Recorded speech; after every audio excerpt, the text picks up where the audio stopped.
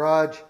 I just picked up this supposedly 120 centimeters worth of exhaust pipe that I'm going to use to plumb the diesel heater. I'm moving it, and I'm hopeful that it's 120 centimeters.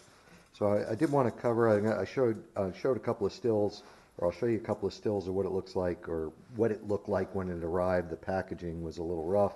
I bought this on eBay. I bought 2 of them, and that's how they showed up when they arrived. But they look like they showed up in pretty good shape. And I just want to talk about when you get these, be very gentle when you straighten them out. They are not the highest quality steel there is, and I'm concerned that if you went too fast, or if I go too fast, I would rip this open and render it useless. So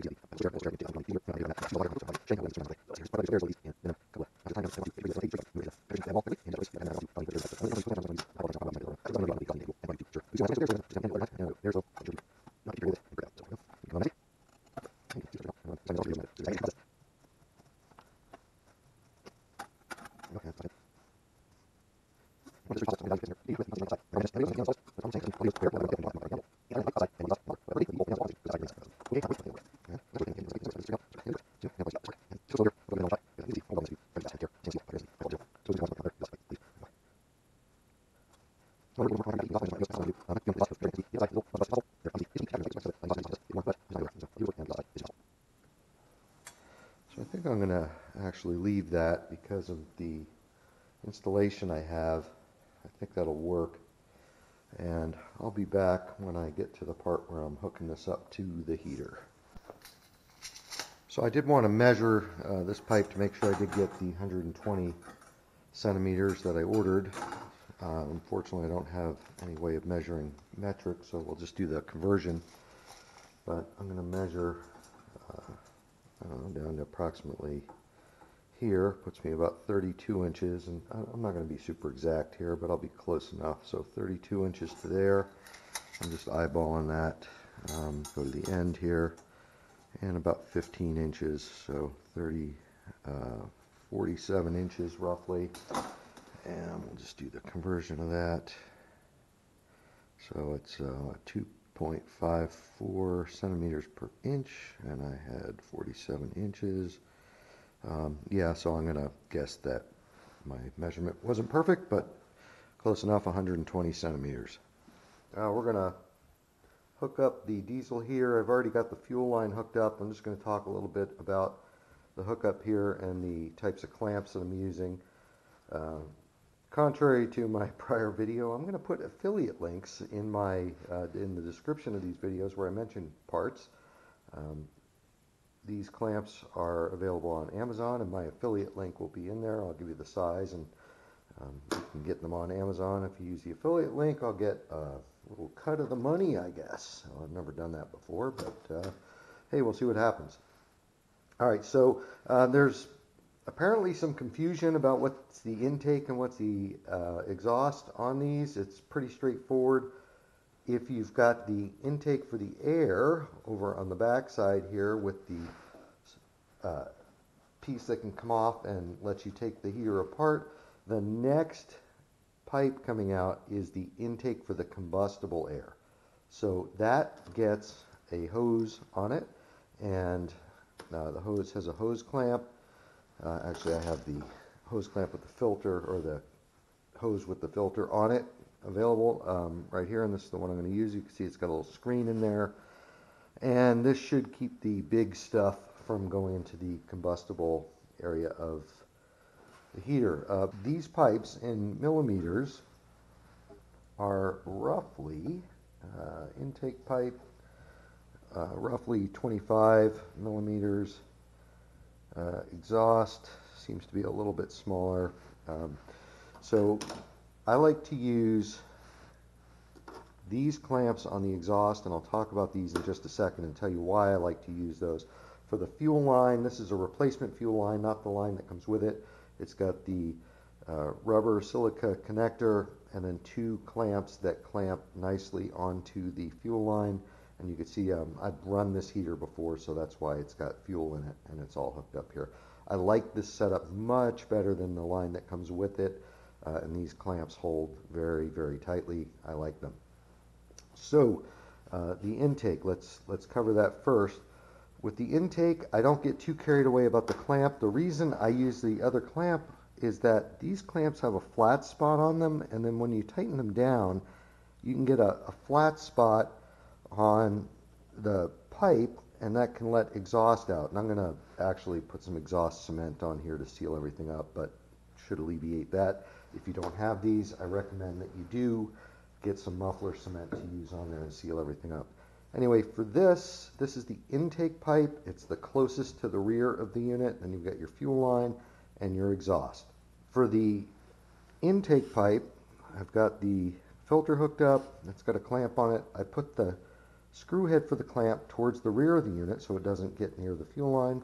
Just going to put that over the hose and put the hose on there like so. And I forgot the screwdriver. I'll be right back. And then tighten it up. Now, does this make an airtight seal? I don't think so. Maybe it's close, maybe it's good. This is the air intake for the combustible air. It should be a fairly airtight seal, but it's not going to make or break the installation if it isn't airtight and everything's not coming through that filter. You'll be okay. Just cinch it up and tighten it on there like so.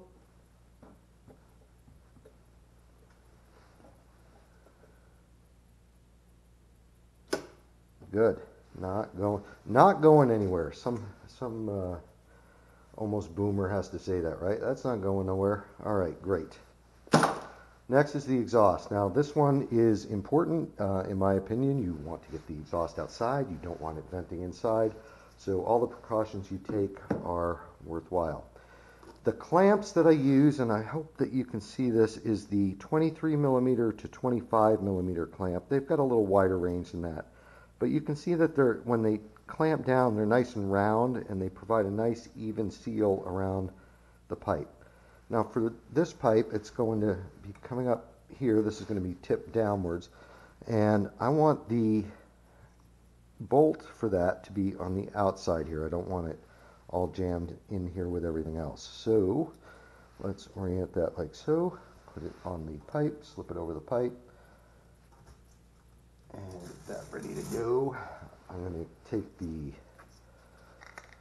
muffler cement and just put a very small amount of it around the edge here. And you can see where it had some on there before from the previous installation. So just a little bit. And go around like so. Try not to get it inside the pipe.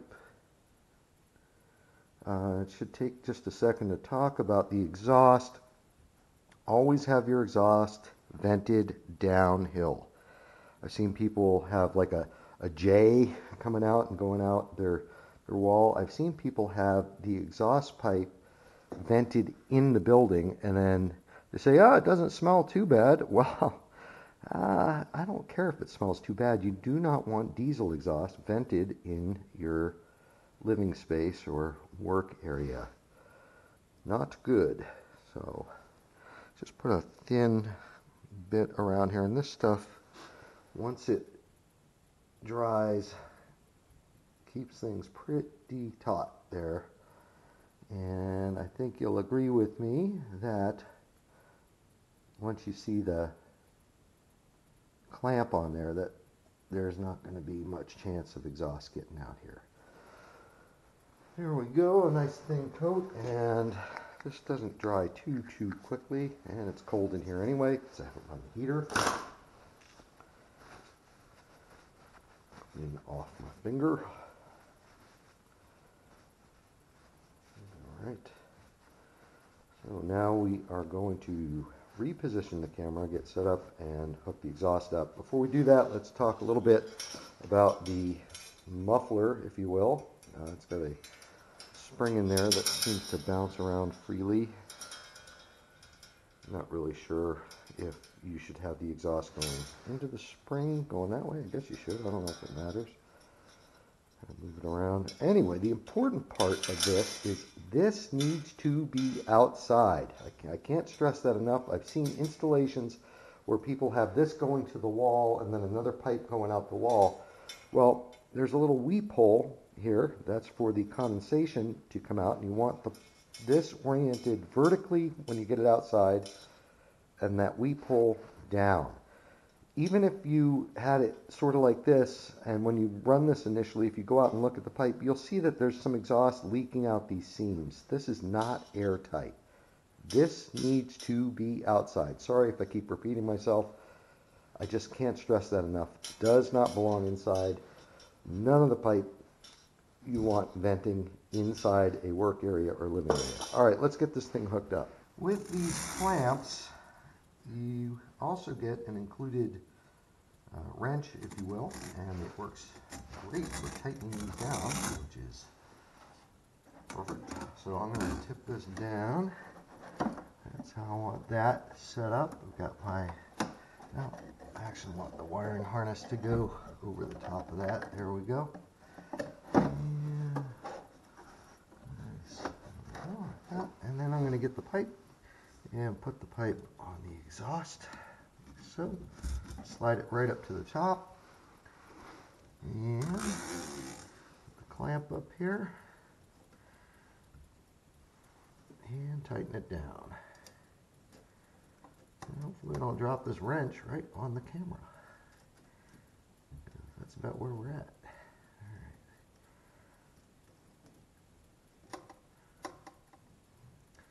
So while I'm hooking this up, and before I get outside and finish up that part of the install, let's talk about the air intake briefly. Some people say that your air intake should also come from outside, your combustible air intake, that is. The reason being that you will be consuming your breathable oxygen and using it to combust the fuel and then send that exhaust outside. Well, there's probably something to that if you were in an airtight building that was a very small room, and I'm looking good here, I like that. There could be something to that. In this case, I'm in a 20-foot by 40-foot garage, and it has a 10.5-foot ceiling, and I don't think I'm going to run out of air in here to breathe. It's a well-built building, but it's probably not airtight.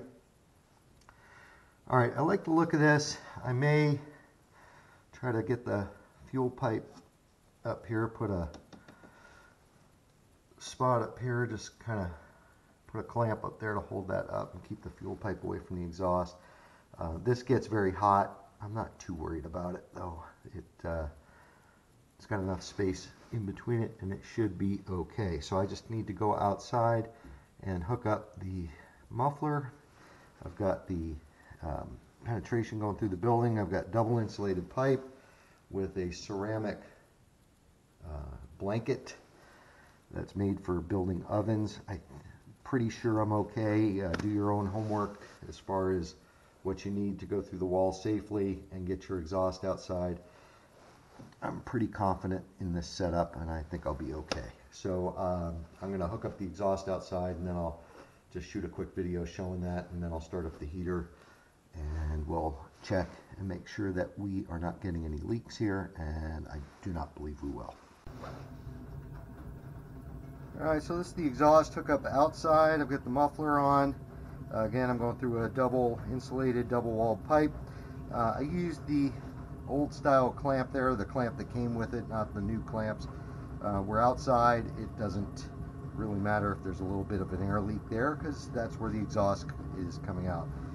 Just for the time being, I've got this car ramp here hooked up to guard the hydraulic hose of my log splitter. I installed this system in the middle of winter here, and I didn't have a lot of time to pretty things up. This summer I'm going to build a little box around this to keep it safe, to keep any wheels from running into it or what have you.